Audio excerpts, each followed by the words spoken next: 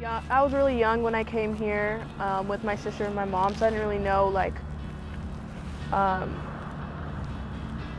I don't know how to explain it, kind of like what a refugee was. I just know that we had to move to a different country and live with people, like strangers that we didn't even know, and that's all I could remember from there.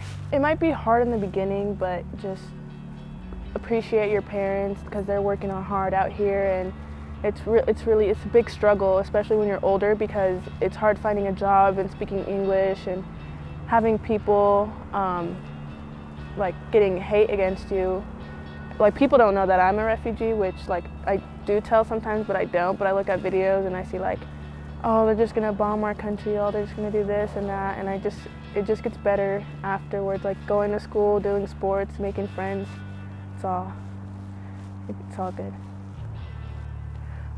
My dad told me a few stories on it, but I was really younger. I know that he left all of his family behind, and he just moved with, we moved to the Middle East with, it was my mom and my dad, and then my dad separated, and then me and my sister were born there for a while, and it was hard coming here, but we had family, or we call them our sponsors, but it was family friends helping us, which was very helpful, and I really appreciate them being there.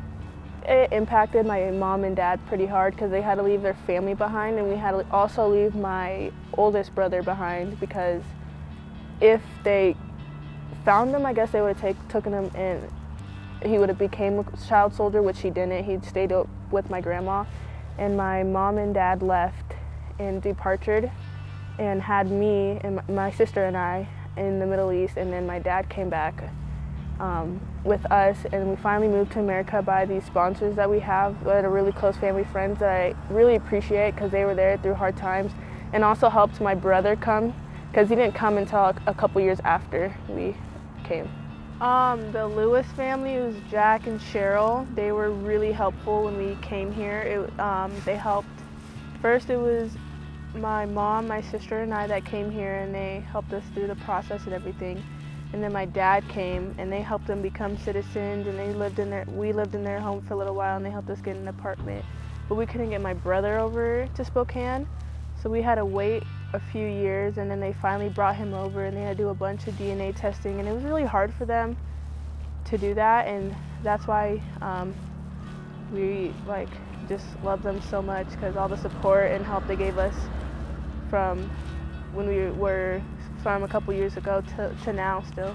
I started sports in like the 7th grade, and I was always so shy and quiet, and I wouldn't talk to anybody.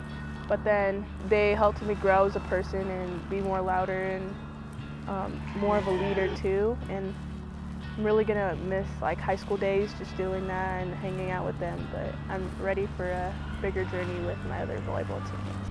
Be proud of where you came from, because I never really told people I was a refugee until my probably sophomore or junior year of high school, because I didn't really want anyone to know, and that it'll get better, and this is a great place to experience and live here.